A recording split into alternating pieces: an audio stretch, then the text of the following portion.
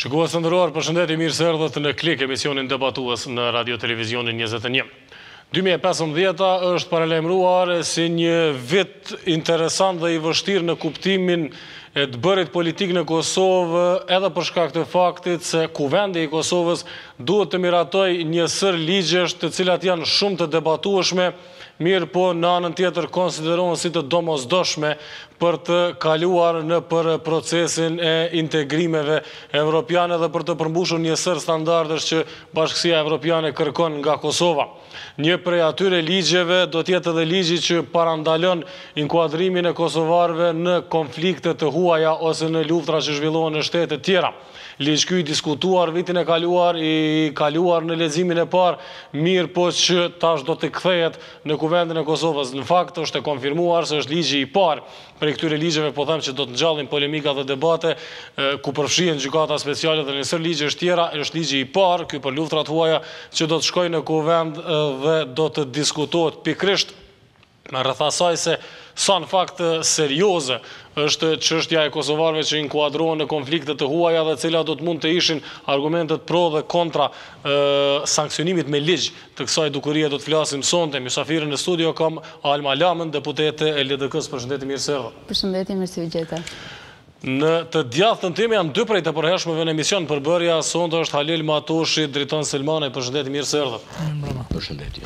Në hyrje të emisionit për hir të korrekcisë, më duhet të them se për gjatë tërë ditës kam qenë në kontakt me lëvizjen e vetëvendosje dhe është dashur që opozita në kuvend të përfaqësohet pikërisht nga një deputet i kësaj lëvizje, mirë po në momentin e fundit ata kanë ndruar mendje dhe kanë vendosur që të mos jenë sonte në Klik dhe të mos paraqesin argumentet e tyre, ndonse dihet sipas qëndrimeve të tyre publike që pritet të jenë subjekti politik serioz, ne themi i vetëm që do ta kundërshtoj zëshëm këtë ligj ose spaku disa prej dispozitave të tij. Sidoqoftë, fillimisht do të shohim një histori që paralajmëron disa prej temave që do të diskutohen sonte përtej ligjit dhe përmbajtjes së tij. Po të mos ishte blokada 6 mujore politike, atëherë është e sigurt se Lavdrim Muhaxheri do të ishte një nga personalitetet më të përfolura të vitit 2014 në Kosovë. Muhaxheri është personifikim i një brenge të madhe që e ka shoqëria dhe shteti i Kosovës, angazhimin e të rinjve të Kosovës në konflikte në lindjen e mesme. Rreth veprimeve të tij konkretisht një akt i makabër të dekapitimit të një viktime, akt ky i xhiruar dhe i postuar në internet, në Kosovë është bërë shumë zhurmë dhe kishte bërë që seriozisht të flitet për mundësinë ligjore që kosovarëve të ndalohet pjesëmarrja në konflikte të armatosura në shtete të huaja. Ligji kishte kaluar në leximin e parë dhe përkundër kundërshtimeve të mëdha të lëvizjes vetëvendosje pritej të miratohej. Miratimi i këtij ligji dhe një sër procesësh tjera të cilësuara si vitale dhe të domosdoshme për Kosovën nuk përfunduan dhe mbetën pezull, me që ashtu mbeti e tërë jeta institucionale në Kosovë për shkak të blokadës politike pas zgjedhjeve. Ligji që ndalon pjesëmarrjen e kosovarëve në luftrat e huaja do të jetë ligji i parë nga disa të tillë që janë të domosdoshëm dhe që kuvendi i Kosovës duhet të miratojë si vjet. Ky ligj brenda ditësh do të shkojë në kuvendin e Kosovës dhe sërish do të jetë një prej atyre ligjeve që do të provokojë shumë debate dhe polemika. Përtej përmbajtjes së ligjit, sonte do të diskutojmë edhe rreth asaj se a është ligji në fakt zgjidhje, a mjafton ligji që njerëzit të ndalen nga të luftuarit e luftës së huaj. Pikërisht procedura deri në miratim dhe përmbajtja e ligjit janë ato për çka do të flasim në minutat e parë. Zënia Lama, fillimisht më intereson ta di ku është proceduralisht ose kur do të jetë, a dihet kur do të jetë ligji në kuvend dhe a pritni të kalojë? Po tashmë qeveria e ka proceduar projekt ligjin në kuvendin e Kosovës dhe besoj që do të jetë në një nga seancat e para të kuvendit, paraprakisht do duhet të shqyrtohej nga Komisioni për Siguri, besoj, më thënë përpara leximit të parë, dhe të jepej rekomandimi kuvendit nga ai komision, dhe më pas kalon në leximin e parë në një nga seancat e para, duke pasur parasysh që është deri tani, spaku me sa unë kam informacion, spaku deri para pak ditësh, në kuvend kanë mbërritur vetëm 4 projekt ligje nga ana e qeverisë. Fakti që ky projekt ligj është nga të parët që kam mbërritur dhe është i përfolur tregon edhe prioritetin që ka miratimi i këtij ligji. Ky ligj ka qenë i gatshëm në fakt. si që përmendet edhe ju, ka kaluar atëherë në leximin e parë, por në çdo mandat të ri parlamentar, puna nis nga fillimi në rast se nuk ka përfunduar. Unë e përgëzoj qeverinë e Kosovës në lidhje me këtë gjë, që e ka bërë prioritet. Në fakt, Kosova ka humbur pothuajse 1 vit. Në lidhje me miratimin e këtij ligji, do duhet ishte miratuar atëherë. Tash më besoj se çdo qytetar i Kosovës e ka kuptuar rëndësinë e këtij ligji, duke pasur parasysh edhe ato ngjarje që ju i cituat tashmë në kronik, ngjarje të cilat e kanë shokuar opinionin publik. Ndoshta dikush nuk ka qenë informuar në lidhje me rëndësinë jo vetëm të ligjit, po dhe me rrezikun e fenomenit, por ky tashmë është një fenomen që jo vetëm e rrezikon Kosovën, domethënë shtetas të cilët shkojnë në marrin pjesë në këto luftra, por ne përkujdesemi për shtetasit e Kosovës. Është fenomen në të gjithë Evropën, pjesa më e madhe e vendeve të Bashkimit Evropian kanë amandamentuar kodet e tyre penale ose kanë bërë ligj të veçantë, siç është ky, që kemi ne përpara, në mënyrë që sado të mundohen t'i vënë fre këtij fenomeni, pra pjesëmarrjes së shtetasve tanë në luftra të cilat nuk na përkasin. Tashi nuk është vetëm çështja e pjesëmarrjes, ndoshta do kemi rastin të flasim më vonë saktësisht në lidhje me këtë ligj. Çka në fakt ligji parashë përveç pjesëmarrjes direkte, cilat aktivitete i sankcionon ose kë shënjestron ligji? Fushveprimi i këtij ligji është që dispozitat e këtij ligji tek neni 2 thuhet që zbatohen ndaj çdo personi i cili merr pjesë apo organizon, rekruton, financon, nxit, udhëheq apo trajnon persona ose grupe të personave me qëllim të bashkimit apo pjesëmarrjes në ushtrinë ose policinë e huaj, në formacionet e jashtme paraushtarake ose parapolicore, në organizimet grupore apo individuale, në çfarëdo forme të konflikteve të armatosura jashtë territorit të Republikës së Kosovës. Domethënë, jo vetëm që do të sankcionohen persona të cilët vetë marrin pjesë në këto luftra, shkojnë pra ju bashkangjitën, por edhe personat që i nxisin, që i organizojnë, që i rekrutojnë për të shkuar në këto luftra. Natyrisht që ky nuk është një proces shumë i thjeshtë, duke pasur parasysh që pikërisht në këto luftra është vështirë të kesh informacionin e duhur, por do të shohim se si do të shkojë më tutje ky projekt ligj. Ajo që mund të them unë është në lidhje me eksperiencën e vendeve të tjera, për shembull Britania deri në fund janarit do të miratojë një ligj të tillë, jo se nuk ka të miratuar, por po shton masat e sigurisë, dhe një nga masat e sigurisë që kërkon të miratonte në parlament ishte që shtetasit të cilët shkojnë dhe ju bashkangjitet këtyre luftrave ju hiqen pasaportat, pra e drejta e shtetësisë. Tashi ne kemi pak më shumë problem sepse ndërkohë që shtetet e Bashkimit Evropian janë kryesisht emigrantë nga këto vende që mund të jenë lindur e rritur ose mund të kenë emigruar në vendet e Bashkimit Evropian, pra nga vendet e botës arabe, dhe në një farë mënyrë kthehen në dheun e tyre. Në rastin tonë kemi të bëjmë me shtetas shqiptar të lindur e të rritur këtu, si me thënë që nuk kanë ndonjë përkatësi kombëtare atje, por që shkojnë e i bashkangjiten. Dhe ky problemi i heqjes së pasaportave është pak më problematik, që i bie heqja e shtetësisë, është pak më problematik, ky nuk është i paraparë në ligj, por dhe vendet të tjera kanë disa lloj masash të tjera. Një nga gjërat që unë ndoshta do të bëj ndonjë amandament është në këtë ligj të përforcohet kontrolli i internetit. Në fakt kjo është një çështje që po diskutohet tani shumë, po ti shikosh edhe në të gjitha qeveritë e vendeve të Bashkimit Evropian për shtimin e masave, për kontrollin e internetit, të web faqeve, të atyre që bëjnë propagandë xhihadiste, e cila më pas ndikon në radikalizimin e personave dhe i nxit ata që të shkojnë dhe të marrin pjesë në këto luftra.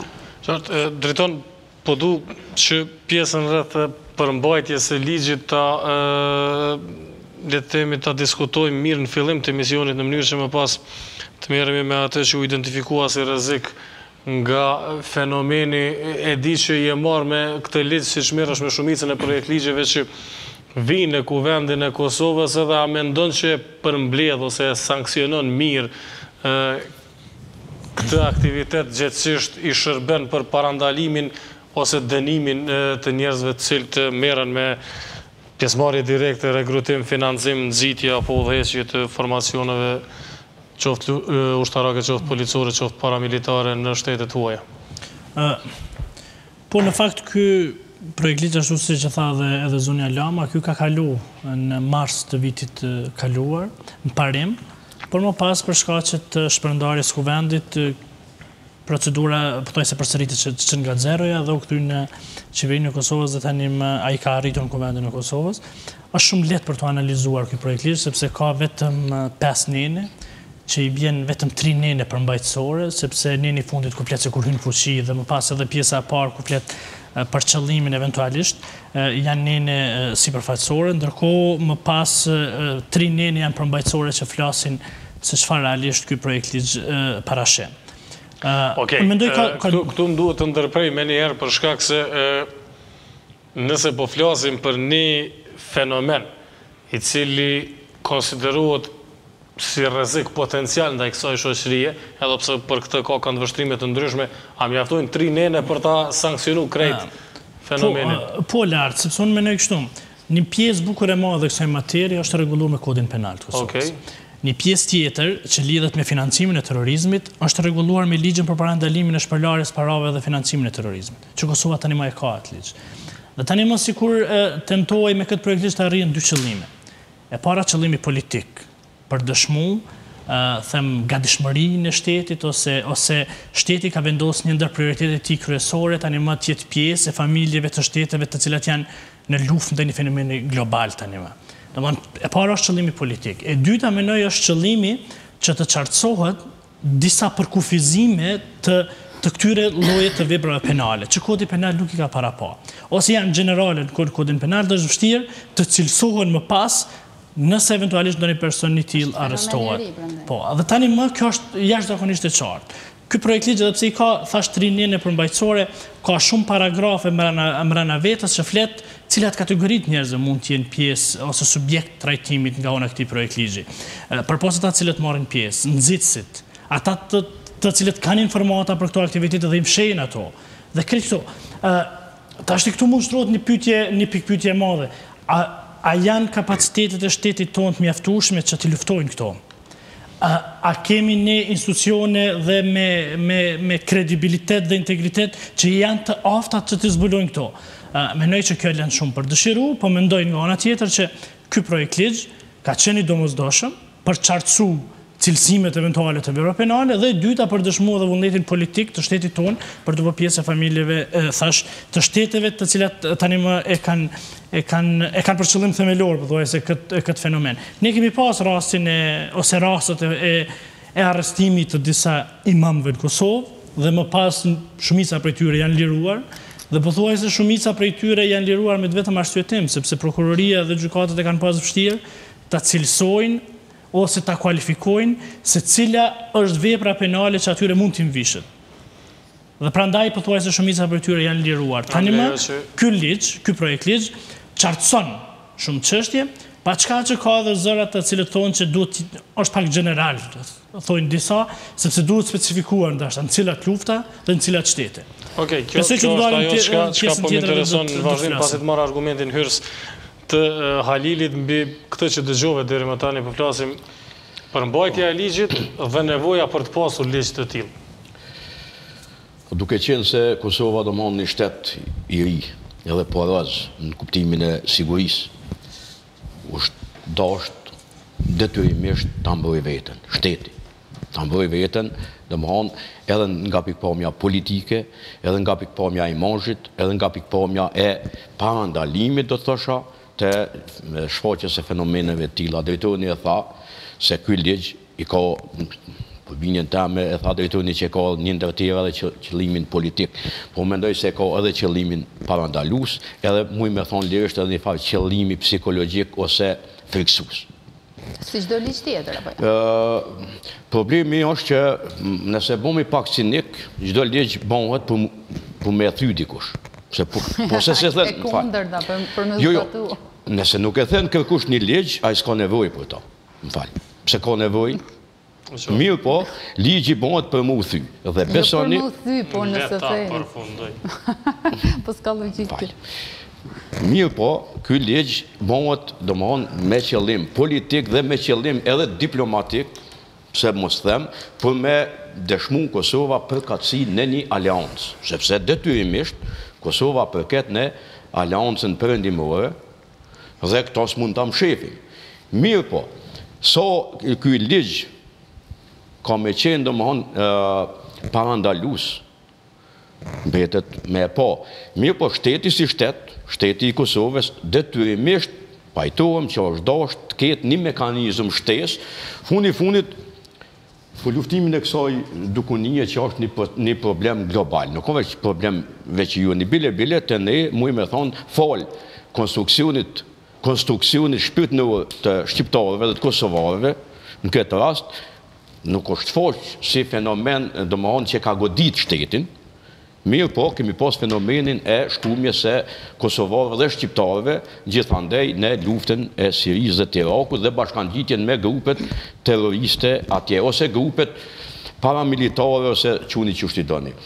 Mirë po, problemi që në kontekstin e shoqërisë kosovare është pak problematike për arsye se një shumicë ndërmuese, unë nuk jam i thoj asoj që flas me numra kaq e kaq, sepse me numra manipuluar shumë, i përket domthonë fesë islame. Dhe në këtë rast, domthonë, si të jemi na fleksibil dhe ta pajtojmë të drejtën e besimit, që është një drejtë e pakontestueshme, me të drejtën e shtetit për me mbrojt siguri nacionale, me mbrojt kufit, me mbrojt imazhin, me mbrojt diplomacinë, me mbrojt mirat, resurset. Qush me i pajtu që të dy? Fundit kjo problem po thomë global, sepse demokracia e modelit perëndimor po del që është e papajtueshme me islamin. Dhe kjo domthonë e paralajmëron qysh në vitet 80-90 Huntington me përplasjen e civilizimeve dhe atëherë kanë bën hajgare njerëzit me këtë teoreticien, ndërka që tash po del që vërtet demokracia perëndimore është e papajtueshme me islamin si fe. Aq më tepër me islamin me tendenca politike, me tendenca kulturore, jo vetëm fetare, sepse ndryshe është islami ballkanik ose evropian, i cili praktikisht nuk është si kulturë dhe si vetdije ngulitën politike, po është vetëm si adhurim, si e drejtë e besimit. Dhe si e drejtë e besimit, domthonë do të ishte e turpshme edhe e pa vend, po që se ti qetë pengresa ose ja ndalon dikujt këtë drejtë. Por problemi, po e them, sepse kodi penal i Kosovës praktikisht e sankcionon terrorizmin. Edhe ashtu. Unë fillimisht vitin e kaluar ku më shkruaj një tekst ku kom kërku heqjet shtetësisë të njerëzve që marrin pjesë në grupe terroriste, sepse shoqënia kosovare nuk mundet që nesër të riadresoj ata njerëz edhe të disiplinoj, qoftë edhe me dënimin 15 vjet, më duket parashihet, nëse argumentohet. Mirë, po këtu është një problem tjetër. Si argumentohet domthonë vepra e dikujt që ka shkuar në Siri ose në Irak sot, ku shteti ose organet e ndjekjes, organet e judikaturës, gjyqësore, ku i merr informacionet kur atje është një kaos total. Ka me argumentu ti veprën atij, a ka shkuar për qef, për me bo biznes, për me shetit, apo për çka? Armenia mundet mu bo biznes në atë kaos total. Po tash problemi është që nuk janë krejt adhurues të shtetit islamik të shumit e Sirisë, të ISIS-it, po një pjesë e tyre shkojnë edhe për bizneset ndryshme. Biznes është edhe me plaçkit diçka, ose me do plaçkën e luftës. Pra po vepër penale ajo. Është vepër penale, po është vepër penale e cilën ti në Kosovë e ki vështirësi me argumentu.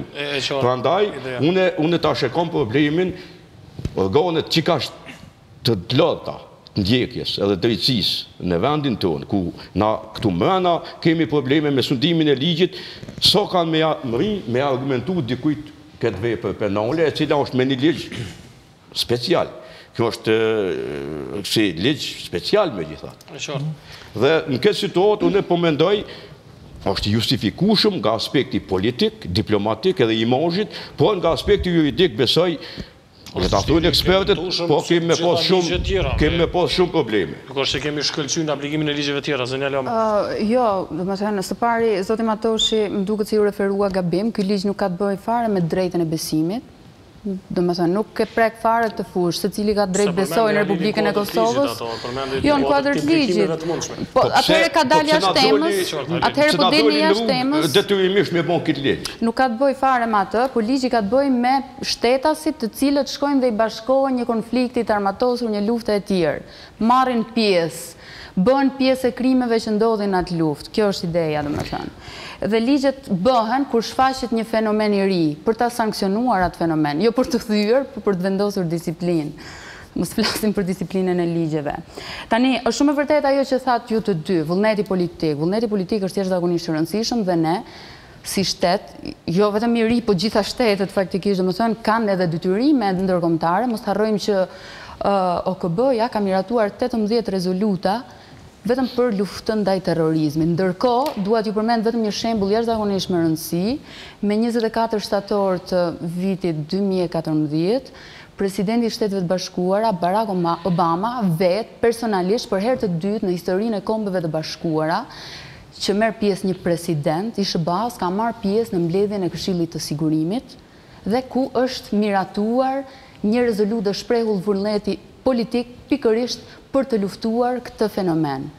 Domethënë fenomenin për të cilin ne po flasim. Dhe është hera parë, domethënë të gjitha shtetet, 15 shtetet e Këshillit Sigurimit kanë votuar pra. Asnjë kundërshtim. Natyrisht që dhe neve si shtet na takon që të jemi pjesë e këtij vullneti, sepse kjo është një luftë ndaj së keqes, ndaj një fenomeni jashtëzakonisht negativ. E thash, besoj që të këtu u rikujtuan ato pamjet e tmerrshme të njerëzve që shkojnë edhe kryejnë krime. Ne përdit jemi në kontakt me mediat, me informacionin dhe e shohim se çfarë po ndodh në ato konflikte. Dhe është shumë e rëndë që një shtet si Kosovës të shkojë dhe të vrasë atje njerëz të pafajshëm apo t'i bashkohet atyre. Tash edhe diçka tjetër për sa i përket këshillit, për sa i përket vullnetit politik, që gjithashtu është jashtëzakonisht e rëndësishme. Të kujtojmë mbledhjen e fundit, më duket, të Këshillit të Sigurimit në lidhje me Kosovën, kur raportohej për Kosovën. Ju kujtohet që Serbia e goditi Kosovën pikërisht në këtë fenomen. Ata që nuk na duan të mirën, do të na shfrytëzojnë këtë dobësi. U përmend numri i madh i personave nga Kosova që shkojnë i bashkangjiten këtyre konflikteve, nga ana e presidentit të Serbisë, nuk e di cili ishte kryeministri më duket, në mënyrë që të dëmtohet në forumin më të rëndësishëm ndërkombëtar imazhi i Kosovës. Dhe në një farë mënyrë u bë, apo jo, sepse krejt mediat ndërkombëtare shkruanin se si Kosova, vendi i cili u çliruan nga perëndimi, që Shtetet u Bashkuan për ta çliruan, shkon tani e bëhet pjesë e këtij fenomeni. Kështu që vullneti politik është jashtëzakonisht i rëndësishëm, por nuk pajtohem në lidhje me ato që thoni ju për sa i përket ligjit. Çdo ligj është i vështirë për të aplikuar kur ke të bësh për vërtetimin e krimit. Ka krime që janë jashtëzakonisht të vështira për t'i vërtetuar, por kjo s'do të thotë që ligjet mos bëhen dhe sa herë që vërtetohet, sa herë që gjykata e vërteton, të dënojë personat e caktuar. Por sigurisht që ka edhe atë çështjen e parandalimit, sepse deri tani ky fenomen nuk është i sankcionuar. Pra një person është i lirë të shkojë dhe të luftojë, dhe ti s'ke çfarë i thua. Në momentin që është ligji, ti ke çfarë ti thuash, e din, do duhet ta dish se ky ligj ekziston. Edhe diçka tjetër sa për informacion, jo vetëm shtetet e perëndimit, por edhe gjitha vendet e botës arabe, tashmë, gjitha nuk e di, po spaku disa nga ato që janë afër konflikteve, kanë miratuar ose ligje të tilla ose kanë amandamentuar kodet e tyre penale. Dënimet më të ashpra, në fakt, për këtë fenomen, pra për këta që shkojnë edhe i bashkangjiten këtyre konflikteve, i ka Arabia Saudite, deri në 30 vjet burg. Mund t'ju duket kuriozitet, megjithatë i ka.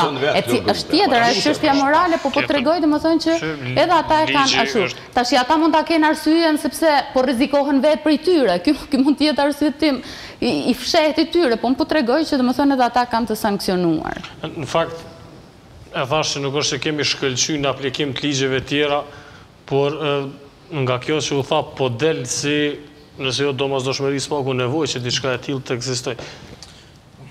Nuk është më fakt i panjohur kjo që ne kemi telashe serioze me implementimin e ligjeve në Kosovë. Ne kemi telashe me ligjet të cilat lidhen me fushën e arsimit, shëndetësisë, mos flasim me këto të cilat lidhen që janë tema shumë delikate.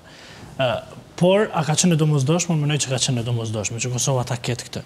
qoftë për arsye politike, qoftë për arsye preventivës, qoftë për arsye që nesër edhe mund të ketë ndoshta suksese. Se sa do të mundemi, kjo është çështje vërtet vështirë e parashikueshme sot, po mendoj që mirë që do ta kemi si një akt ose si normë juridike e cila plotson atë farë kompozicionin e ligjeve që ne kemi në Kosovë.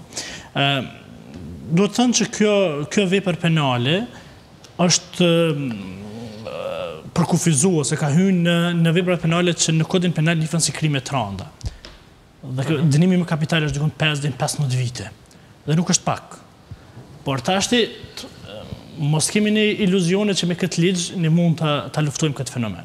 Sepse ky fenomen po del absolutisht po pajtohem me zotin Matoshi që domthon kalon kufijt nacionale të shteteve, është problem global, madje edhe shumë kompleks. Kosova do t'i qasë në mënyra tjera, që kjo lidhet drejt për drejt me zhvillimin ekonomik, zhvillimin demokratik, shoqëror, arsimor, dhe krejt këto sfera tjetës në Kosovë, normalisht që kanë me derivu këtë situatë që ne sot e kemi. Them këto sfera fragile, këto sfera të dështuara, kjo forme qeverisjes të Kosovës, normalisht që ka prodhuar dhe situata tilla. Me më pas tonë mu dikush që para 10 viteve, për shembull, ose 15 vite pas gjatë kohës kur ne u shliruam, me pas tonë që 3 tanë kanë me shku me vdek në një vend tjetër pa ditë se për çka po vdesin dhe pa ditë se për kënd po luftojnë, sepse sot ne e shohim një organizatë e cila thotë ne jemi ISIS-i dhe vret fëmijë. Nesër e shohim një Al-Qaida e cila vran gra, vran madje edhe gazetar në Paris, e shohim një Al-Nusra që del dhe vret edhe ata dhe madje shpesh janë konflikte njëra me tjetrën, dhe unë nuk e di njerëz të Kosovës që janë dikun, nuk janë pak, janë dikun 200. Kosovës sipas dhënave të cilat ndëgjohen këtu nëpër media, sepse nuk e di nëse dikush ka dhëna zyrtare, po thuaj se aq janë edhe nga Shqipëria dhe nuk janë pak për Kosovën. 203 shkojnë atje, madje disa nga ata ti marrin në fëmijët e vegjël, në që kjo është një fenomen i cili kalon. Duhet bërë kjo matja në raport me numrin e popullatës, gjithë këto agjencitë.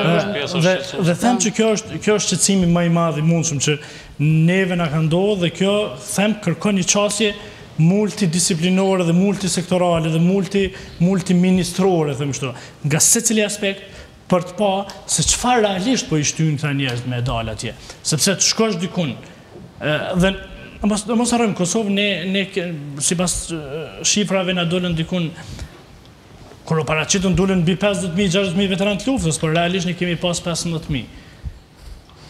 Dhe shumica për këto njerëzve që sot janë atje nuk po figurojnë që kanë qenë pjesë e luftës.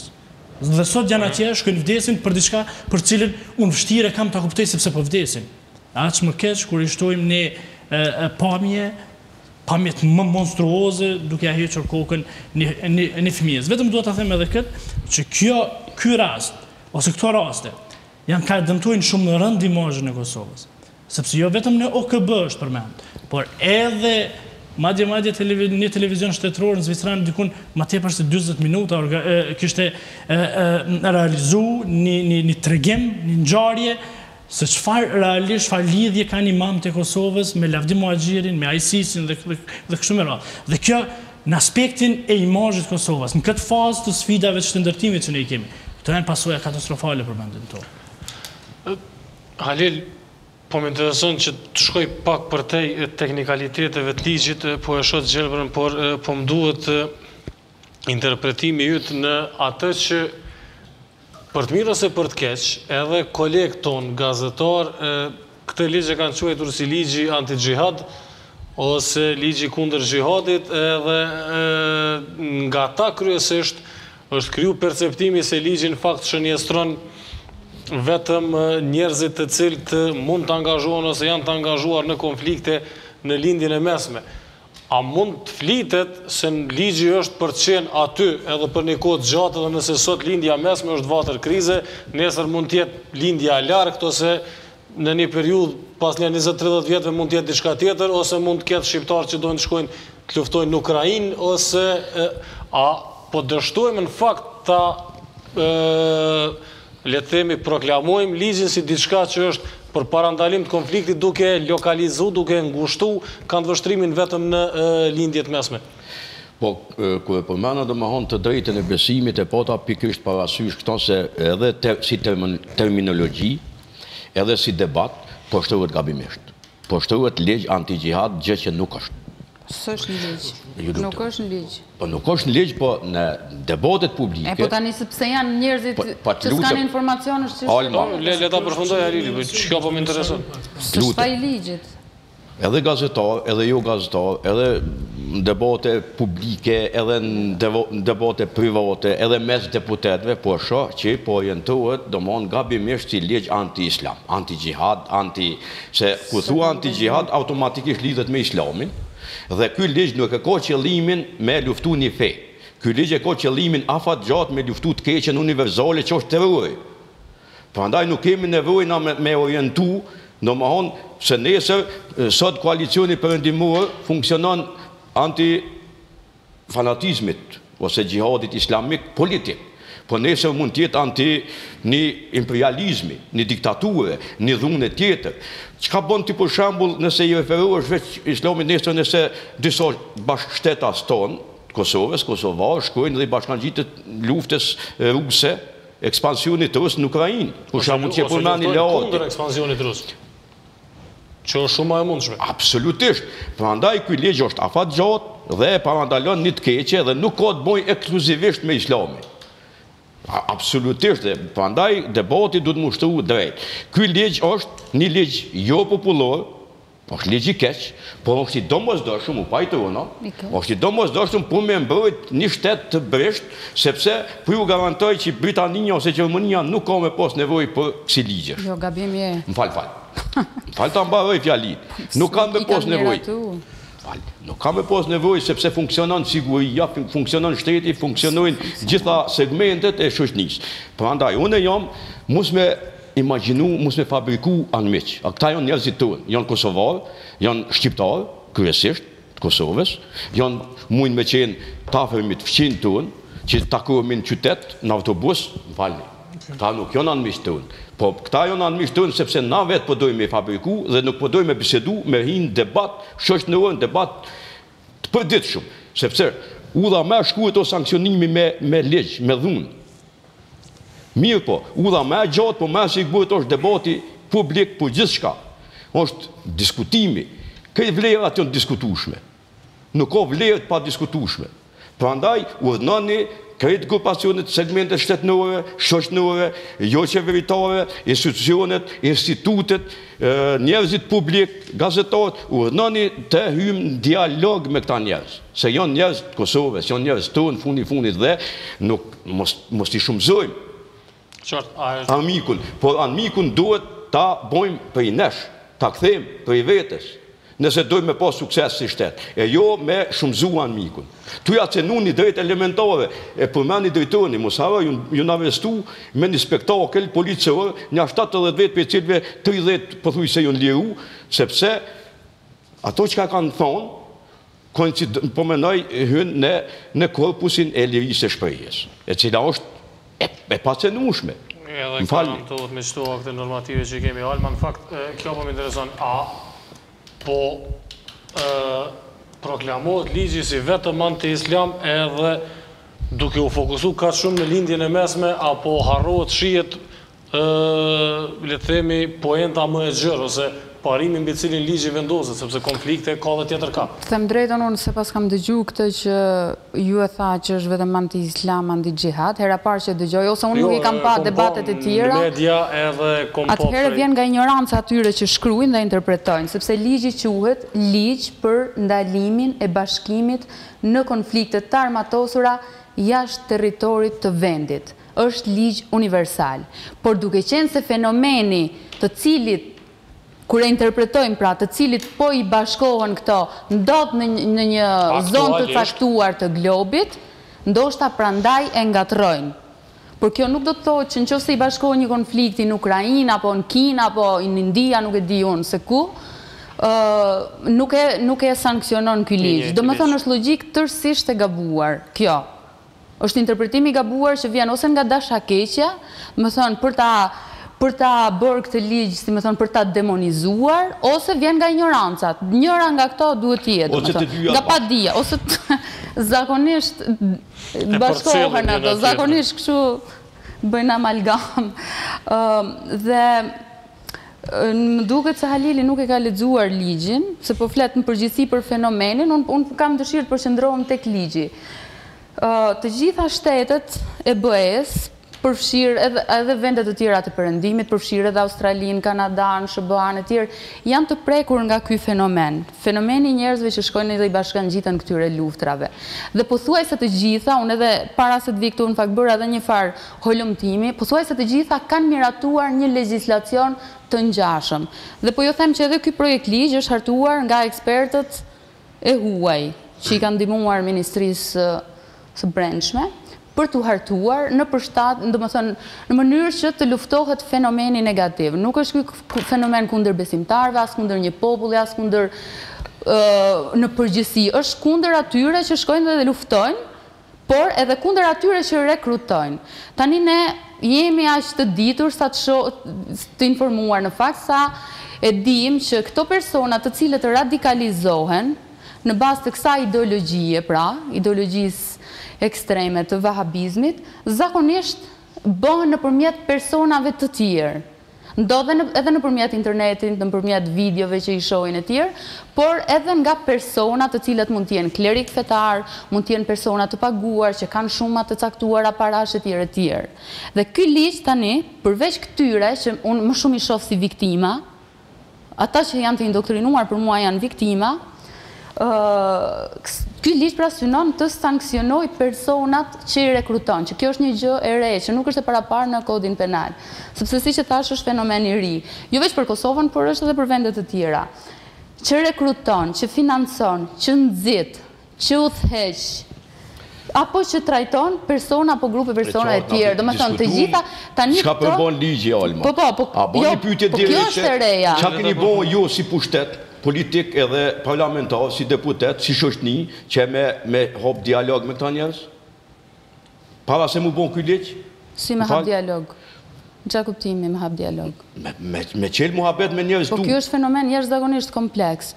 Ky fenomen herë vjen nga, tash ja të hym të analizojmë aspektin social e politik, varfëria e madhe, papunësia e madhe, mungesa arsimimit, e edukimit, domethënë të gjitha ato shtresat të cilën në përgjithësi preken nga këto fenomene që sapo i preka, janë si më thënë më të prekur, më të gatshëm për të rënë pre e këtyre grupeve apo individeve që i rekrutojnë, apo ideologjive të caktuara.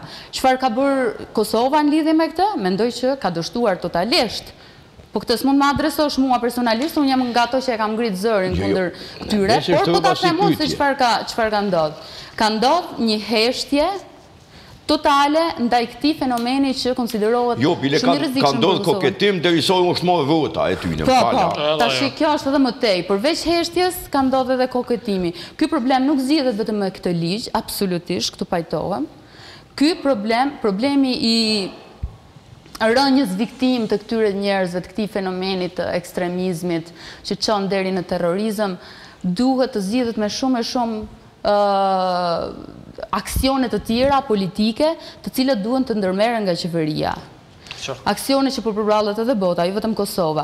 Po sidomos Kosova, një vend me papunësi kaq të lartë, me një rini e cila 75% është e papunësuar, krahasuar me shifrën prej 45% sa është në përgjithësi, gjasat janë shumë negative, duke përfshirë këtu edhe me një besim të njëjtë, të cilët pjesa më e madhe nuk e dinë se ku është kufiri i besimit normal në këtë fe, në fen islame dhe kalimi i vijave të kuqe, domethënë në sekte të tjera të cilat nuk kanë qenë në këto troje, atëherë problemi bëhet edhe më i madh. Mendoj që një nga gjërat që duhet bëhet urgjentisht është edukimi, përforcimi i sistemit shkollor. Edhe çështja e papunësisë dhe varfërisë është shumë e dëmshme. Gjërat proklamuara si prioritet në fakt drejton mi jap argumentet, pastaj po më intereson të pyes diçka se po e shoh që ki reagu. Në fakt pikërisht unë e shoh rrezikun më të madh nëse ka një tendencë që ky ligj të përkufizohet në shtete ose në fenomen. Nëse thuhet që ky ligj është anti-xhihad, ose nëse thuhet që ky ligj është vetëm për pjesëmarrësit luftën në Siri apo në Irak, pikërisht këtu është rreziku. Se më pak sikur po vendos një adresë caktuar dhe nëse eventualisht po lokalizohet jashtëzakonisht shumë dhe më pas sikur po vendos një adresë që shumë let mund një shtresë e shoqënisë ta keq interpretojë dhe thotë ky ligj është kundër muslimanëve. Dhe ky është rreziku kryesor.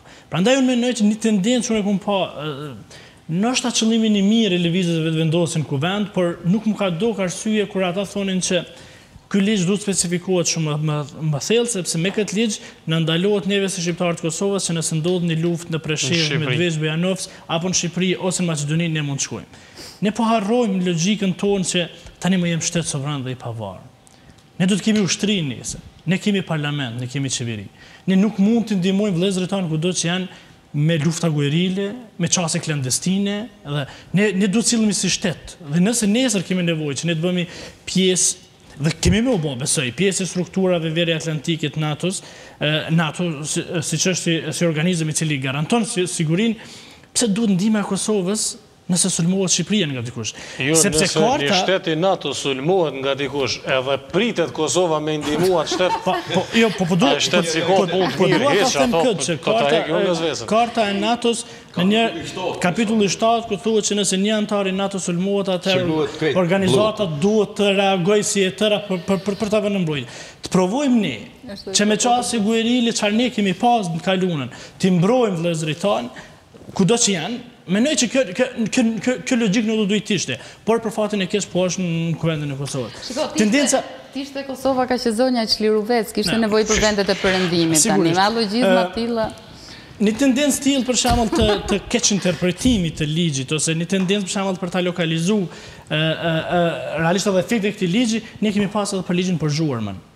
I cili ishte një ligj që nuk kishte të bënte vetëm me azonin, sepse kishte të bënte me zhurmën në tërësi, u lokalizu atë shumë dhe u përkufizu atë shumë me tendenca normalisht, për thonë që ky ligj është kundër minarëve dhe kundër xhemë.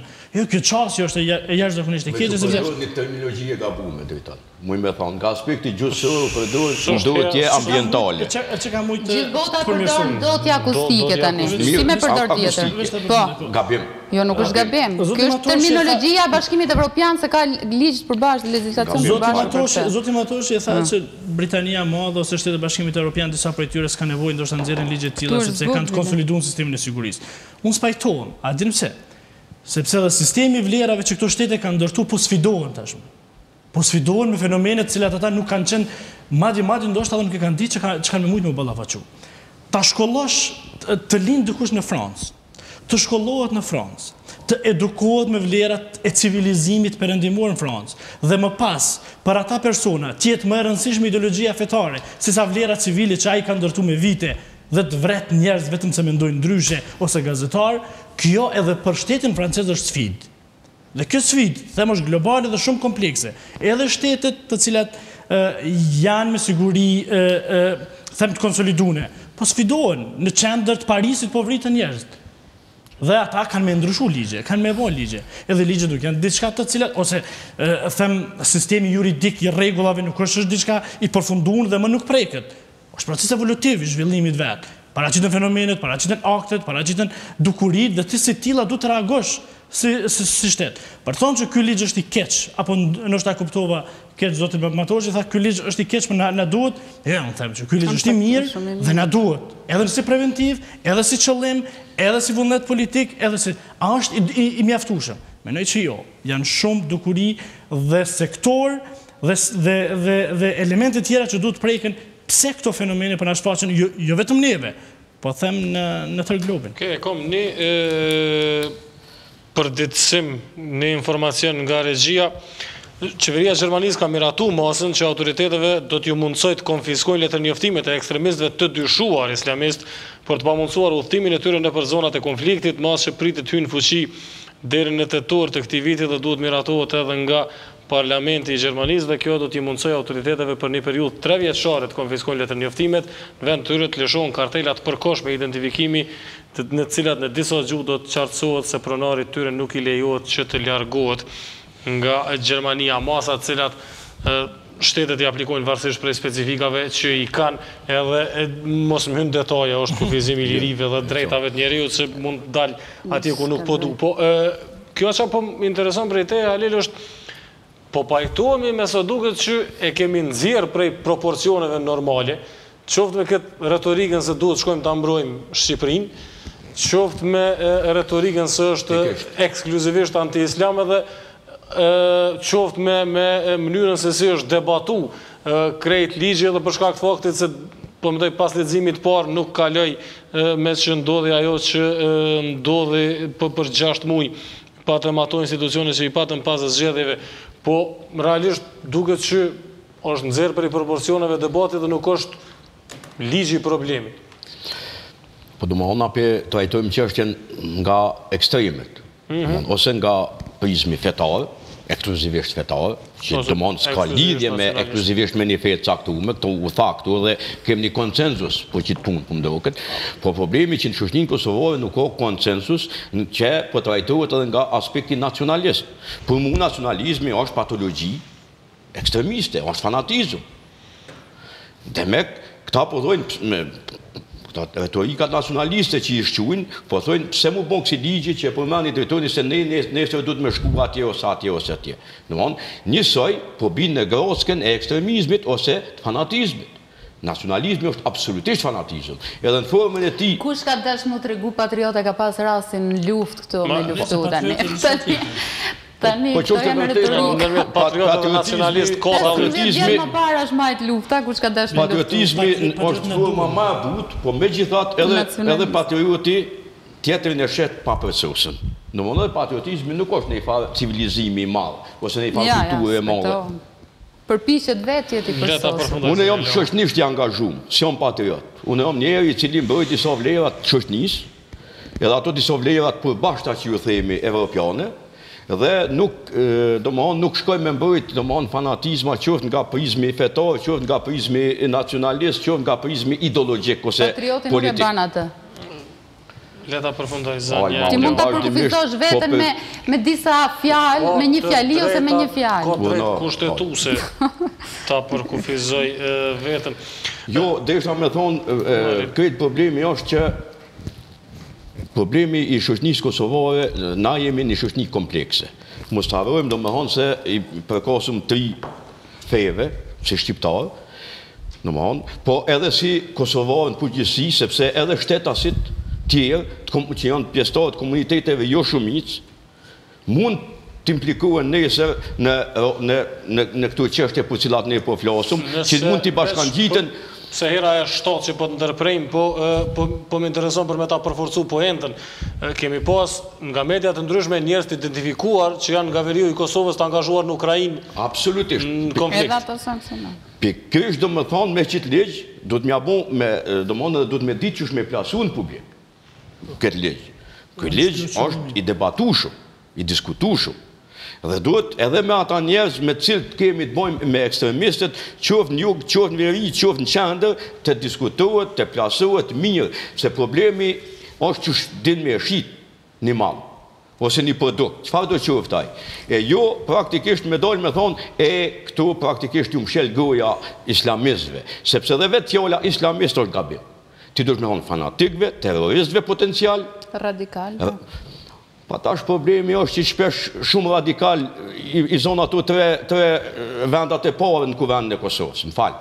Po jo radikal islamik, po radikal ideologjik ose çka po di unë. Lutem, prandaj duhet me pas shumë kujdes me terminologjinë cilën e përdorim. Dhe duhet me pas kujdes. Unë jam i thtarë gjithmonë i asaj që para se të bëjmë ligje, të bëjmë sanksionime, domthonë provojmë të flasim me të gjithë. Flasëm të gjithë me të gjithë. Dhe unë mendoj që këtu ka dështu shoqënia jonë. Ka dështu domthonë intelektualët e Kosovës, kanë dështu profesorët, mësuesit, shoqënia civile, qytetarët e vendit, sepse me këta njerëz sikur i kanë diferencu dhe nuk është afru kërkush me muhabet me ta.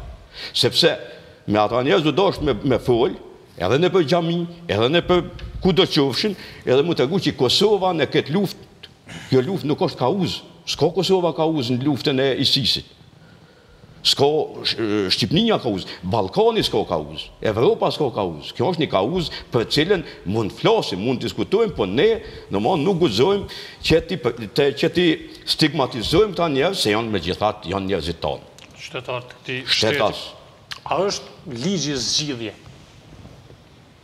Ligji sankcionon një fenomen të caktuar, por siç e thash më herët, ky është fenomen jashtëzakonisht kompleks, që lidhet me shumë probleme të cilat i ka shoqëria. Unë përmenda arsimin, përmenda papunësinë, përmenda nivelin e ulët të edukimit, çështjet e sigurisë, kufit poroz të Kosovës, të cilët janë keq përdorur nga elementet ekstremistë të vendeve të tjera për të futur para, për të financuar këtë formë që është gati formë e terrorizmit, më thonë është faza e parë, por që më pas çon në terrorizëm. Janë institucionet shumë të dobta që jo vetëm në këtë fushë, po edhe në fushë të tjera, ne po dështojmë në luftën ndaj korrupsionit, në edhe kjo është fenomen shumë kompleks, po edhe në krime më të thjeshta, si më thënë, në dhunën në familje, që nuk është e vështirë për të vërtetuar, në shumë e shumë fusha, dhe më thënë, organet e sigurisë kam dështuar, nuk më pëlqen gjithmonë që të justifikohen jemi shtet i ri dhe nuk, dhe më thënë, nuk kemi mundësi t'i luftojmë, mendoj që është më shumë çështje e vullnetit politik në të gjitha këto fenomene. Është edhe çështje e vullnetit politik, është edhe çështje e angazhimit që sërish vjen nga politika, e angazhimit të njerëzve të paaftë. Sot kemi për shembull prokurorët, sepse unë kam pasur rastin të shoh shpesh, domethënë, raportet mes policisë dhe prokurorisë dhe gjykatës, po përpara se lëndë të shkojnë gjykatë, merret prokuroria me zbulimin e krimeve. Dhe sot kemi për fat të keq një mentalitet që prokurorët dhe gjyqtarët shpesh gjithat punë që e bën policia e hedhin në kosht të plerave. Në kuptimin që nuk merren me hetimin në mëtejshëm, nuk e prezantojnë si duhet në gjykate, zvarrisin, me një fjalë nuk merren përgjegjësi, edhe pse prokurorët dhe gjykatësit kanë mandate të përjetshme, kanë paga jashtëzakonisht të larta, por kur vjen puna tek marrja e patatës së nxehtë në dorë, që është puna e tyre, detyra e tyre, ata refuzojnë. Shpesh kemi këtë fenomenin për shembull që jo, ky është krim për shembull i vështirë, le ta marrë Euleksi, domethënë e hedhin topin tek Euleksi. Të mos flasim pastaj edhe për këtë fenomenin tjetër që edhe vetë Euleksi ka dështuar në këtë fenomen. Tani për fenomenin të cilin ne po flasim, mos harrojmë që Kosova është administruar nga Kombet e Bashkuara, nga UNMIK-u, që pas përfundimit të luftës dhe mbetet për të studiuar nëse depërtimi i organizatave gjoja humanitare, por që kanë eksportuar brenda Kosovës këtë frym, vahabizmin, terrorizmin e tjerë, është lënë në mënyrë të qëllimshme, apo thjesht nuk është vlerësuar si një fenomen i cili mund t'i shkaktoj probleme shumë të mëdha Kosovës në një të ardhme. Mendoj që kjo me të vërtet duhet të holumtuar, sepse nuk besoj që këta individ që kanë punuar për Kombet e Bashkuara në Kosovë kanë qenë kaq të paditur sa të mos e kuptonin këtë fenomen që tek e fundit nuk është fenomen i ri këtu, shqiptar, domethënë, fenomen vetëm i Kosovës. Ky është fenomen që është faqur në plot vende të botës, dhe s'paku që për vitin 1979, kur Arabia Saudite kontrollon në një farë mënyrë edhe vendet OPEC-u çmimin e naftës, sepse ky është fenomen që është financuar nga këto vende, domethënë. Pa para nuk përhapet. Për shembull, unë po lexoja një material, me që jemi tek UNMIK-u, po lexoja një material në lidhje me një raport ku punonjësit e UNMIK-ut në fakt kishin konstatuar që në vitin 2002 kishin parë që Banka Islamike që financonte këtu disa shkolla, sasia parave për shkolla dilte 10 herë më e lartë se sa ajo për ndërtimin e një shkolle normale që mund ta sjellnin donatorët e tjerë. Është koha e donatorëve. Dhe kur shohin ato, kur e hulumtojnë më tutje këtë çështje, shohin që për çdo shkollë ndërtohej edhe një xhami, por në mënyrë të fshehtë. Domethënë, donatorët e kanë keq përdorur, si më thënë, këtë besimin. Nuk është puna pse ndërtohet një xhami, por pse ndërtohet jashtë lejeve, në mënyrë gati ilegale, në mënyrë ilegale nga strukturat qeverisëse që atëherë ishin Kombet e Bashkuara. Tani pse kjo i bie që UNMIK-u ka pasur informata, pse i ka lejuar, me të vërtetë kjo është një pikpyetje shumë e madhe. Pastaj pse qeveria e Kosovës ka dështuar në parandalimin e këtij fenomeni, këtë pothuajse e di. Nuk është që sa përket pjesës UNMIK-ut, s'po ku mund të japim përgjigje sonte Driton. Po, në përpajto, në parim, zoti Matoshi ka shumë i drejtë kur thotë që është dashur të hapet një debat me këtë kategoritë njerëzve, ose them me këto kategoritë njerëzve, por në Kosovë, të kërkohet në Kosovë këtë fazë, kur ne kemi dëshuar në gjitha proceset, në gjitha aspektet, duket një kërkesë shumë e madhe. Mos harrojmë Kosovë, po na mbytën fëmijët me qenëve endacak. Ne kemi telashe me akullin rrugë, e lere më të hapim debat për tema tilla me njerëz. Kena probleme më ordinere, më banale, lere më të hapim debate tilla, që unë menoj që akoma simi të gatshëm. Për fatin e këtë simi të gatshëm. Unë menoj që janë dy arsye ose dy adresat të cilat ndoshta kanë ndiku që ne të prodhojmë kësi situata në fund. Cilat janë ato?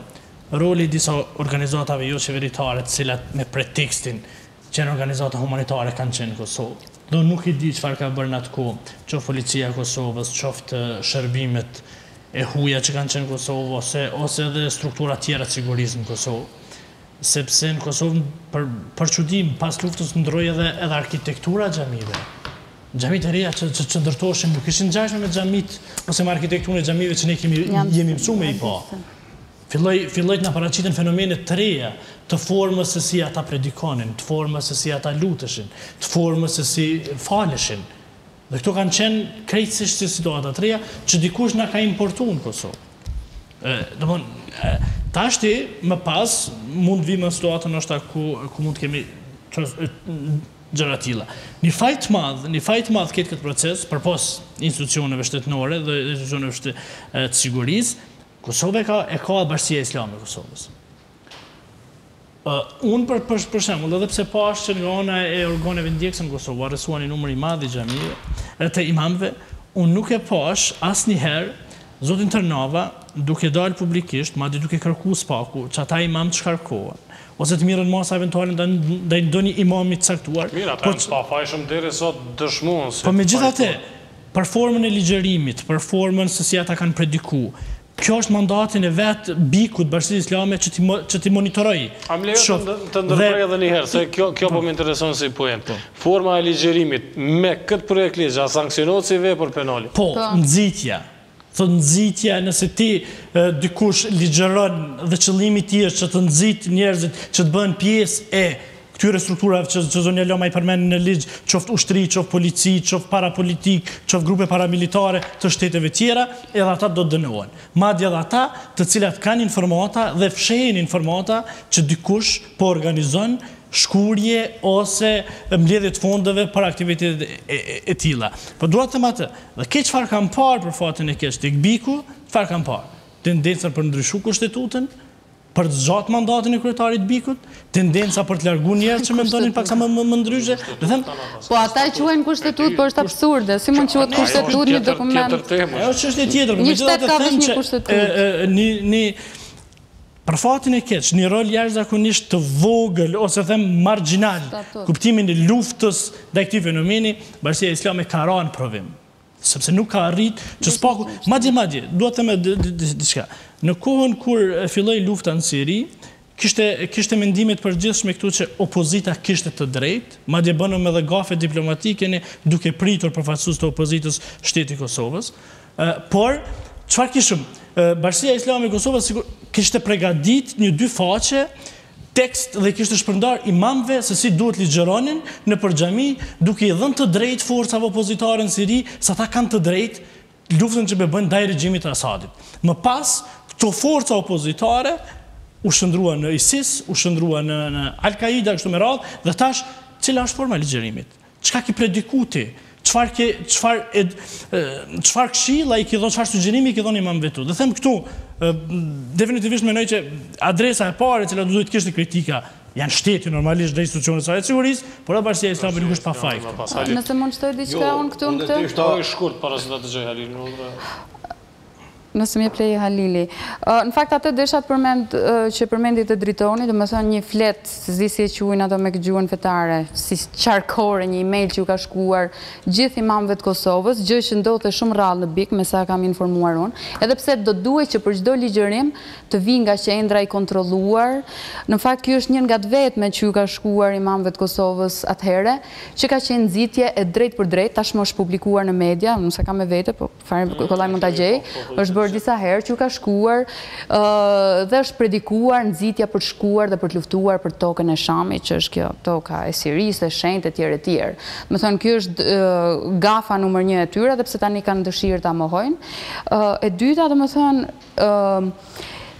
Bashkësia Islame është organizimi i kësaj bashkësie fetare në Kosovë. Në fakt, do duhej që udhëzimet të ishin për çdo javë të predikimeve. Kuptohet larg frymës së urrëties, larg frymës së urrëties për perëndimin, për vlerat perëndimore që po ndodh për ditë nëpër shumë nga këto xhami, urrëtia për figurat kombëtare, shqiptare e tjerë që po ndodh. Të gjitha këto do duhet të ishin të papranueshme për Bashkinë Islame dhe ajo t'i udhëzonte që të predikohej feja, paqja, harmonia nëmes njerëzve, solidariteti njerëzor, humanizmi, të gjitha këto morali, të gjitha këto ndjenja, domethënë që janë vlera edhe të Islamit edhe vlera universale, që dhe janë në përputhje me Kushtetutën e Republikës së Kosovës. Ajo çfarë ndodh është e kundërta. Tani ata ankohen që nuk kanë një ligj për bashkësitë fetare, po ti dëgjosh, domethënë ankohen. Në fakt ligji mungon, ligji i cili në një farë mënyre do t'i vinte në shina. Ligji është qeveria e Kosovës e cila duhet ta bëj sa më parë. Qeveria ka kaluar e pacjell një herë në parlament dhe tërhoqi, nuk e di se me çfarë arsyetimi, por unë dyshoj që ka pasur një marrëveshje të fshehtë me Bigun për të mos u bërë. Pse? Sepse dikujt i intereson kaosi, dikujt i intereson që të mos i kontrollohen financat që vijnë nga jashtë e tjerë. Ligji për bashkësitë fetare krahas këtij ligjit, se këtu pajtohem me Halilin që thotë nuk sankcionon vetëm ky, se ne kemi nevojë të edukojmë njerëzit, ligji për bashkësitë fetare duhet krahas këtij ligjit të vijë dhe të miratohet sa më shpejt. Shqipëria është një model jashtëzakonisht i mirë në lidhje me këtë, e ka miratuar në bashkëpunim me bashkësitë fetare, që domethënë përcaktojnë shkollën fetare që aplikohet, përcaktojnë objektet të cilat janë nën patronazhin ose nën pronësinë, mbrojtjen e këtyre objekteve, ndonjëherë edhe ndihmën kur ka nevojë për rikonstruksion e tjerë, por nga ana tjetër i mbrojnë edhe nga rrymat të tjera ideologjike të cilat janë të dëmshme. Dhe mendoj se modeli ekziston, vetëm duhet vullnet politik për ta marrë që mund të merret në Shqipëri. Edhe po ashtu pas ka diçka në tokë të Zotit për shkak Shqipëria është shembull i mirë. Ja, këtë s'ta pranoj, ka shumë gjëra të mira Shqipëria. Problemi është që nuk po funksionon, se edhe shumë shqiptarë po shkojnë në Siri, më fal. Mirë, dakor, është çështje tjetër, po raporti tani shikoj qëndrimet e Bashkisë Islame në Shqipëri edhe do shohësh se sa ndryshe. Alma, nëse ma falni një minutë. Unë mas pare nuk muj mu pajtu me paka shumë teoritë konspiracioniste të Almës, zonjës Lama në këtë rast, që thotë se unë miku ka ditë, ka bo me qëllim. Unë po flasë për raporte. Qysh mundet në një shtet normal, ose para shtet, me gjitha nivellet e pushteteve, dhe atër kanë ekzistu prej shefit komunes, ose komunes e gjykatave e prokurorisë, ndërtojnë xhami ilegale. Nuk është problem unë miku, problem janë strukturat vendore, që i kam qelë sytë. Uniku si administrimi Kosovës tani, nuk është teori konspirative, po i referohem një raporti pikërisht Unikut. A ka shoqëni, domon a ka dikush i meqëm në këtë vend që e propozon një projekt ligj kundër shkumjes në Hungari, pra. Hajde vëna. Si në Hungari. Me adioturs, e qartë. Që po t'ikin domon 7-18 njerëz, më fal Alma. Problemi është që kur ti dështon si shoqëni, ti dështon e ki shkollën shumë të keqe, e ki papunësinë katastrofike, bile në Kosovë do më honë po zhduket po vdes edhe shpresa, me keqeverisje, me zhvatje, me korupcion galopant, prandaj këta njerëz, unë e që shëshë problemin, po dojnë me gjetë këta, kryesisht janë të i, 18, 20, 25 vjeqarë, po dojnë me gjithë alternativë kundër një pushtetit këqe, kundër një shkollet keqe, kundër një shteti që nuk për ofron perspektivë, s'paku nuk për mbjellë shpresë, të lutem. Për andaj do më honë ti nëse po dojmë na me bon legjë, që unë e thash në fillim, që dash detyrimisht mu bon, për shkumjen në Siri, hajde, bonët meqëm e bonë një legjë për mësme ikë në Hungari. Më falë, nuk bëhet, nuk nollet kjo me ligje. Se tregosh ka që cinikos zotri. Ligji për mos me shku në Hungari, fshe Eurazi, ekziston gjitha ato vende që është ligji për azilin. Ta nuk kanë drejt me qëndru atje. Ti është po gabojnë, më të nuk bëhet ajo me ligj. Për një vendit pa punë, pa shkollë, pa perspektivë, është e drejt me ikë. Më falë. Një për është drejt për tjetëri s'po të pranon, Halil. E dyta, e dyta, mos haro zonja Lama se kjo botë po ndryshon me shpejtësi dritës që na nuk po mujmë me e akceptu. Domthon, bota e globalizmit nuk është ajo bota jonë e as e komunizmit, as kjo e demokracisë se mbikëqyrën për një protektori ose për një protektorati.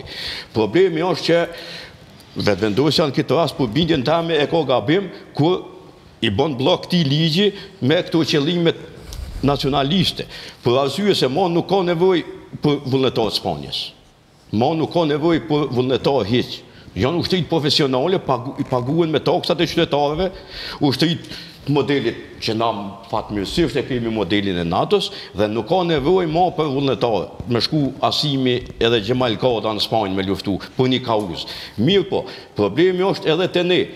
Mos harroni se nuk mundet nuk ka mo import, e përmeni Zoti Selmanaj, importin e kësa ideologjie trefetare, ose këti fanatizmi, për arsye se mediat e reja, teknologjia e reja, dhe këtu mediat sociale, rrjetet sociale nuk ka mo problem me importin, përse për të hynë detyrimisht, për thuj se cila familje kosovare ka internet. Dhe vetë do më honë i shfaqet në ekran me një klik në internet. Pra ndaj, kushtet qysh bëhen këtë punë, që është ndreqet, që është sigurohet një shtetë, po ndryshojnë, se po ndryshon edhe vetë Amerika, falni, po ndryshon vetë Perëndimi, po ndryshon vetë Franca, do më hanë. Se Amerika pas 11 shtatorit nuk është Amerika e ondrave tona viteve, me zonë 50, 60, 70, falni. Prandaj, do më hanë, une nuk muj me pranu faktin që dikush pas ka shti këtu xhamia ilegale, ajo fa jo nëse ka tilla, se dikush ka leju edhe mbi ndërtime pa leje këtu me tona, kështu që kjo problem strukturor i shoqërisë kosovare. Edhe nuk mund t'im ja përshku gjithmonë një fajtor kujdestar që na qenë ka dikush ju në mikut atje, na jemi fajtor. Po gjitha këtu. Edhe ju e përmend domethënë që duhet me pas udhëzime imamët ose hoxhallarët që është me prediku fejnë. Për kujna, cila është instancë. Nga bashkësia islame pra. Ata të thojnë, bashkësia islame edhe çdo musliman, ai të thotë me nërë, kundër përgjigjet thotë, feja është një, profeti është një, Kurani është një, s'ka nevojë për udhëzime, më falni. Jo, kështu funksionon në të gjithë botën. Ti përgjigjen pak se Halili po kërcen nga dega në det. Disa gjëna ke drejta, disa gjëna tjera i përzijnë. E para Halil, unë nuk po flas me teori konspirative, sigurisht. Për teori konspirative, por kur fola për këtë ju referova një raportit unë mikut. Nëse ke nevojë edhe për më shumë informacion, unë jam duke e bëu doktoraturën pikërisht në administrimin që i ka bëu unë miku Kosovës. Dhe po flas për një raport të unë mikut ku konstatohet që ata marrin në kohën e donacioneve të mëdha në Kosovë, kërkojnë të bëjnë një farë klasifikimi për donacionet se ku ka më shumë nevojë. Sepse për shembull gjithë vinin ta zëm investonin në shkolla ose gjithë në një fushë tjetër dhe në mënyrë që shpërndashin donacionet edhe në fusha tjera kur kishte nevojë, ata fillojnë të bëjnë një klasifikim. Dhe gjatë këtij klasifikimi e shohin ato që thashun, që banka islamike doli që financonte për një shkollë 10 herë më shumë se sa ta zëm një donator tjetër nga një vend tjetër. Dhe kur e holumtojnë, ju del pikërisht që ata e shfrytëzonin këtë, domethënë nëpërmjet gjoja investimit të xhkollës edhe për ndërtimin e xhamive bahabise. Ose një pushteti lokal. Pa leje, pa asnjë gjë. Shumica janë pa leje. Tashi nuk është vetëm çështja e lejes, por është edhe çështja e infiltrimit së bashku me xhamin edhe të një ideologjie që vinte. Pse do duhet të ndodhte kjo? Kupton? Më thënë, ata vete konstatojnë si problem, dhe ky është një raport i unë mikut, që unë mund të gjej e kam edhe këtu, po deshe, më thënë, së shfare teori konspirative. Pyetja që unë ngrita është, duke qenë që unë miku, si përgjegjës i administrimit, i pushtetit në Kosovë, deri në 2007, sa ka qenë, ka pasur informacione për këto, edhe nëse s'ka pasur do duhet kishte, sepse ata e kanë qeverisë Kosovën, atëherë unë shtroj pyetjen, pse është lënë kjo? nuk është vlerësuar si rrezik, apo thjesht, domethënë, ka pasur individ që i kanë mbyllë sytë dhe kjo është pyetja, nuk është teori konspirative, duhet holumtohet, po. Në lidhje me ato çështjet e tjera, padyshim që është fenomen i ri dhe vendet të ndryshme mundohen ta adresojnë në mënyra të ndryshme. Jeni të sigurt që pas tragjedisë që ndodhi në Francë, vendet e Bashkimit Evropian do të vinë së shpejti me një paketë masash për rritjen e sigurisë. Kjo paketë masash, për shembull, do të përfshi shumë e shumë fusha përveç atyre të bashkëpunimit. Në Francë, për shembull, dëgjova që vetëm sa ka filluar, do të ndërmerret mbyllja të gjitha web faqeve që i predikojnë, se ti fole për internetin, që predikojnë ideologjitë ekstremiste që bëjnë nxitje për dhunë etj. Ndërkohë Anglia për shembull po diskutonte në lidhje me ndalimin e shfaqjes në televizione, në media, të njerëzve që janë radikal dhe që promovojnë gjithashtu dhunën. Domethënë, thjesht është një çështje me të cilën po merrem të gjithë dhe me siguri që edhe ne do duhet i bashkangjitemi për të parë. Ne nuk na bie shumë me shpik se tjerët shpikin përpara nesh, por domethënë do duhet që edhe ne të shohim se si eksperienca të reja për ta luftuar fenomenin do duhet të aplikoheshin. Problemi është thjesht zakonisht kompleks, sidomos me zhvillimin e mediave të reja, petohem plotësisht, është fenomen i pandalshëm, por tash çështja e rritjes së sigurisë, e garantimit të sigurisë për shtetasit e vet, është qëllimi parsor i një shteti. Këtu pajtohemi në fakt me thelbin pse ligji ekziston 9 minuta 10 deri në fund përmende Spanjën edhe këtë aspekt, mbase është mirë ta flasim në emision Halil. Ka shumë historian edhe teoret të ndryshëm cilët flasin që historikisht shqiptarët kanë qenë mercenarë të shkëlqyshëm edhe kemi angazhimet shumë të shqiptarëve në shumë luftra cilat janë të njohura në histori botërore edhe në fakt po të ishim pak ma cinik shpjegim do të ujë që angazhimi në luftra të ujë është edhe pjesë e historisë shqiptarëve apo nuk është që mund të ketë analogji me aktualitetin e sot. Po tash problemi është që këmë varet për konteksteve ndryshme historike. Ti nëse ke qenë do më një kohë gjatë shtetas i perandorisë osmane, ti detyrimisht me ligjet e kohës ajtë ka regrutu të ka që ushtarë në Jemen, ose në Siri atëherë. Në Qerbela kanë marrë pjesë njerëz nga këto troje, në Irak. Po problemi është mund të ketë segmente tilla dhe mund të shpjegohet që mund të ketë pak mercenarizëm. Sepse punime është një 2000 vjet qytetnim, nëse mund t'i themi ashtu, që ne kemi qenë pak ma ndryshe, ma tolerant, tash të them edhe ma pro-evropian. Dhe sot media e re është ajo, studimet e liria qarkullimit, liria shprehjes. Kanë diku që me u prish paka shumë u luhot këto vlerat betonume që kanë qenë ma herët.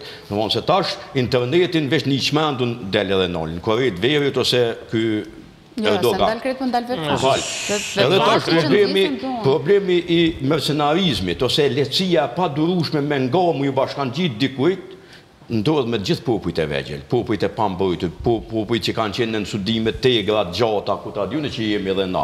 Sepse ka pak hipokrizi në këtë ose. Të shkosh në atë marshin e bardhë në Paris, e në vendin tonë t'i shkelsh, t'i cenosh, t'i dhunosh mediat e lira, fjallën e lirë, si mund t'jenë do Balkanas që kanë qenë atje, mund madje është edhe një Davutoglu atje. Shkon, i cili praktikisht i ka mush burgjet me gazetarë. Për fjallin e lirë. Kjo, që tu po du me thonë që munges në një debati, një dialogu shoqëror, ne praktikisht po përdorim terminologji shpesh, edhe na po përdorim terminologji ekstremiste, ndaj ekstremizme. Ekstremizmi, terrorizmi nuk luftohet me ekstremizm, po me dialog, me mirësi, ajde dikush, ne jemi kusherit në nështërit, kish me thonë edhe me dashuni.